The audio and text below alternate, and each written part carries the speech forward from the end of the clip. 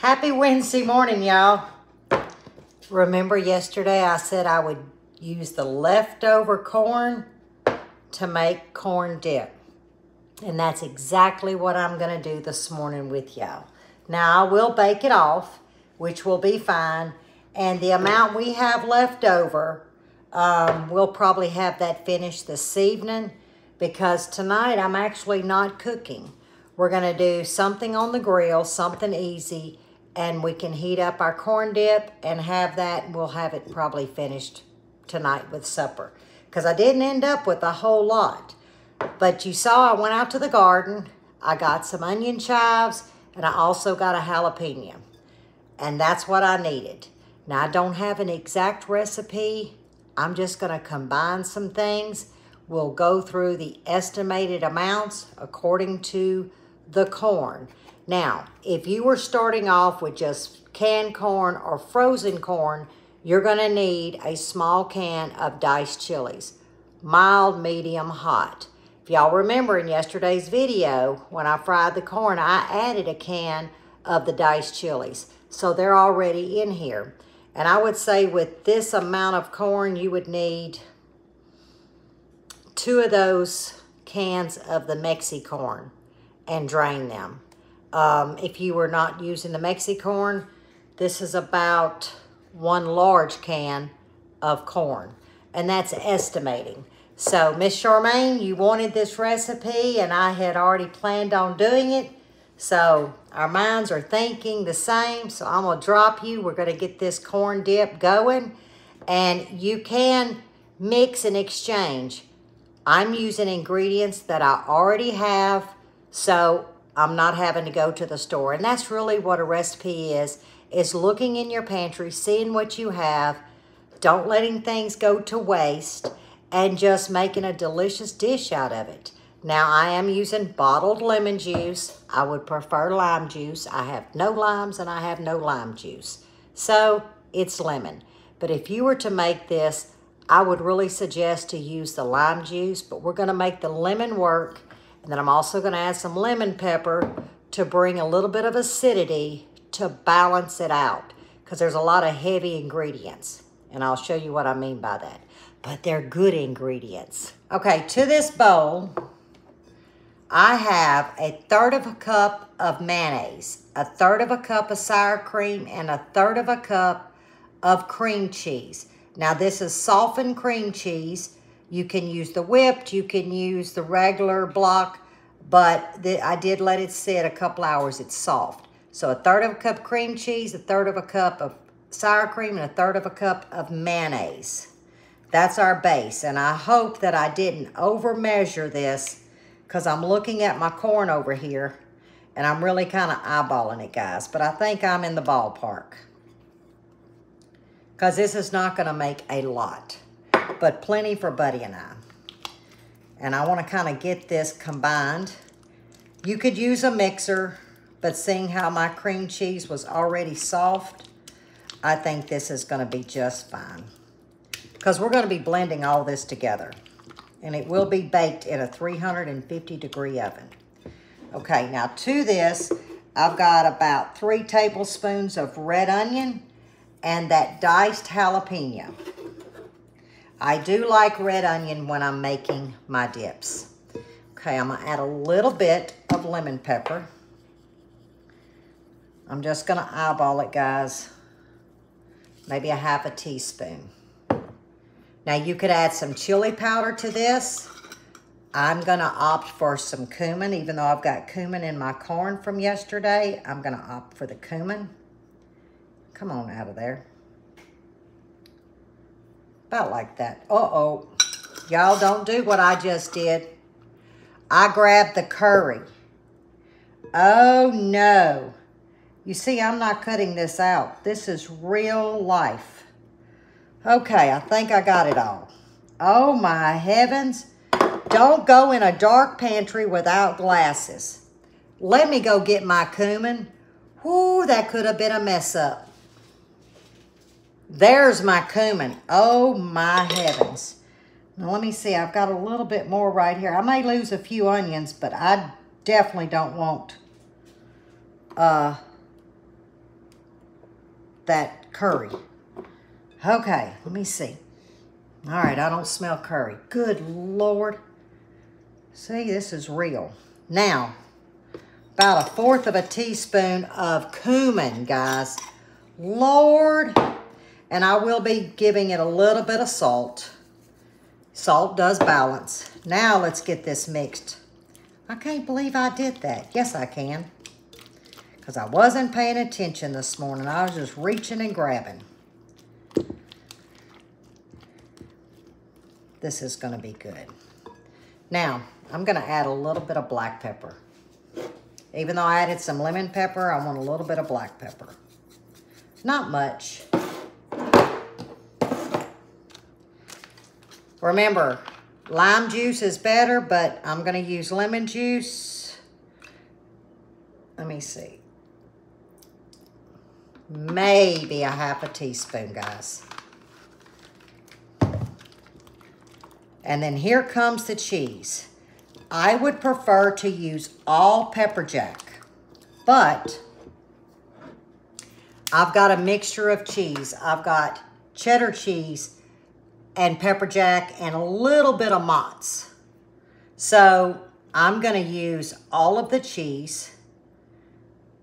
And like I said, I would prefer all pepper jack, but this is cheese that when I grate, I kind of add to it and I try to find ways to use it without wasting it. Now you could put cheese on top of this dish. As you can see, I didn't reserve any, so we won't have cheese on top of our dish. And guys, this is how I cook a lot of times. I just take what I have. Okay, that's well and combined. Now, we're gonna add our corn. I wanna get that curry off of this and just use that. Oh, oven's ready, 350. And if I had to guess on this corn, I think I'd be right. 1 large container of drained corn or 2 of the Mexican corns, which is my favorite. I think it's a mixture of shoe peg and golden corn. And I did let this, I did let this corn sit out about 30 minutes before I started the video. I went and grabbed some freeze-dried jalapenos because I don't think I have enough. There again, that's going to be to your palate. And as this heats up, it's going to rehydrate the jalapeno. You see, I didn't add too much, but I do want a little bit of bite. After all, it's dip. Now, this would be good if you actually filled a Cubanelle pepper and roasted it in the oven, stuffed jalapenos. But we're going to eat this with chips. Tortilla chips, to be exact. Or we may grab the corn chips. Oh, yeah. Perfect. Okay, I'm going to get it into this ramekin, and I hope I judged right. I did spray my, oops, look at that. Boy, it's a day, isn't it? I did spray my ramekin, guys, for easier cleanup. I got to make sure I remember to wipe that side off. Let's see how well I judged. Oh my, y'all look at this. Maybe that's why my gut says, don't cook supper tonight, Lippy. Get on the grill. Because, guys, I'm picking up limbs. Because I can't seem to function today in the kitchen. Of course, I'm using a utensil I normally don't use. I normally use, where's that other one? Y'all see me use this one. Because this is actually a right-handed spatula. Silicone spatula, by the way it's cut. Oh, yeah, I think I'm going to be okay because I'm going to mash it down when I get it in here. But I don't want it boiling over. Now, this is where you would want to top it with a little bit of cheese.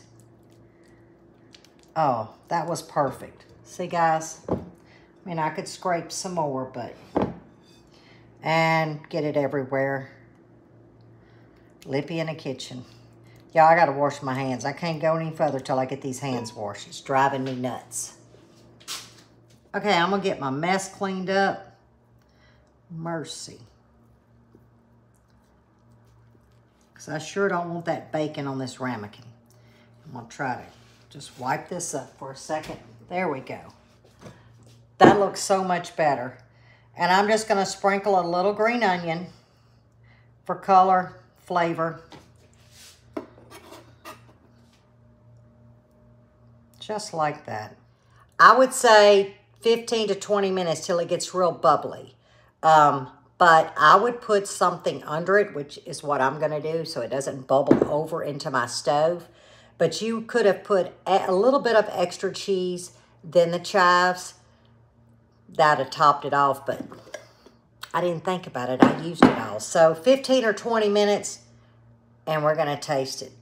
But that's the perfect size, guys, for 2 people.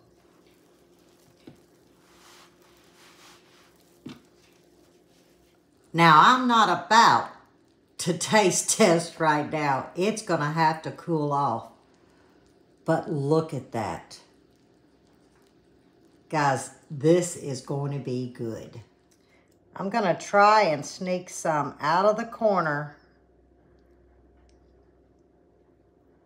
Yes. Ooh, that is so hot. Put a little bit here, a little bit on the counter. I mean, you know. And let's see if I can mush that back in. Look at that cheese. And look, no one knows I've been in it. And once it cools, I have a beautiful lid to put on it. But I'm actually, since it's got a raised lip in there, I can put it like this so it can still vent. May set it like that. But that is the perfect size. Actually, this is more than what 2 people need. I don't know where to bite first, except dive right in. Look at that. It smells great.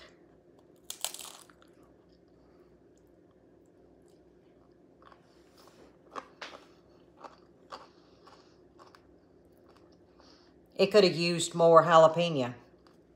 That's because, oh, I'm getting it now. Oh yeah, never mind. At first I was like, wait a minute.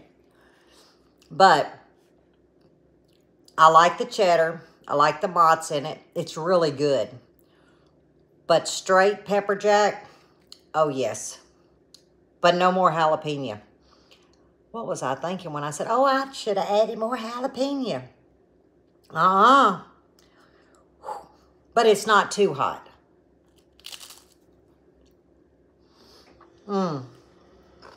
It's not salty. The salt's from the chip. Guys, this is so good. Now, will it go with coffee? But I needed to wash something down. This is good. And like I said, we threw these ingredients together. But if you keep equal parts of mayo, sour cream, and cream cheese as your base, depending on the volume, it's a home run. And pepper jack cheese. What was that? Maybe, that was probably what, almost 2 cups of cheese? No. Let's say 1.5 cups of cheese total, you know, in that ramekin that I had. Then everything else is just about building flavor according to your likes. This is a delicious corn dip. So, Miss Charmaine, I hope this helps a baseline. But the rule of thumb is the mayo, sour cream, and cream cheese equal parts, because that's how I've always made it. But this is absolutely delicious. I'm tasting those green chilies. Like I said, if you don't already have it in there, you're not using leftover corn, definitely a can of green chilies. Don't drain them. Well, there's not much juice in them, but guys, this is delicious. So we had corn on the cob to start with. We had fried corn with green chilies yesterday to go in our tacos for Taco Tuesday. Today, I finished it off making a corn dip. So none of that corn went to waste. None of my cheese went to waste that I had already grated. I already had some sour cream, mayo, and cream cheese. Those are staples in my house. So nothing went to waste. And by tonight, No, we can't eat all that. Tomorrow I'll send Buddy with a container. I'll have a container. And to be honest, we'll have chips and dip. And we'll nook it. We'll have chips and dip for our lunch tomorrow, which is fine for us. May not be fine for some of you, but it's fine for us. You know, we're not picky eaters. And yes, we do eat things like this. And we're happy.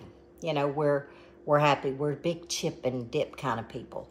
So now it's time for me to eat this, chug it down with a little bit of coffee, and I got 1,000+ limbs still calling my name. Guys, I don't know if I'll ever get them up.